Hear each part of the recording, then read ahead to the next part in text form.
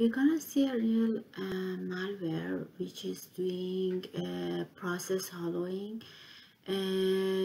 Sample 7-3, when I change it to .exe, you see it has a thumbnail word, but it's not word. Let's use the tool bin text to see if we can find any text on it. Let's go to Drive C. My tools are here. Bin text, open it and browse. 7-3. When I am opening, you see that it shows, it doesn't show any string for me, understandable. So we can guess that is packed one.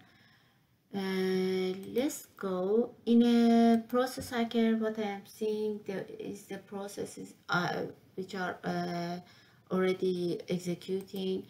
While I'm double clicking on sample to execute it, it gives me that it can't open it because the thumbnail is word in and it's associated to the word, but it couldn't open it obviously, so it gives me error.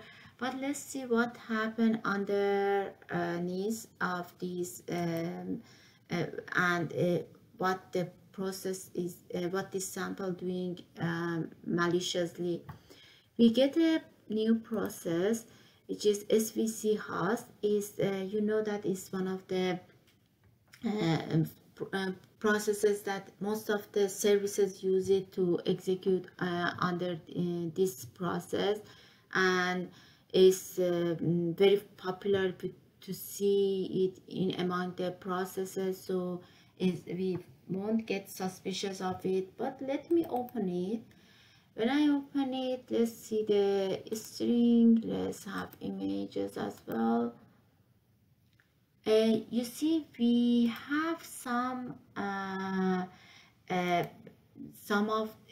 strings is not encrypted anymore, and what happened, you see there are a large number of the URLs and so on.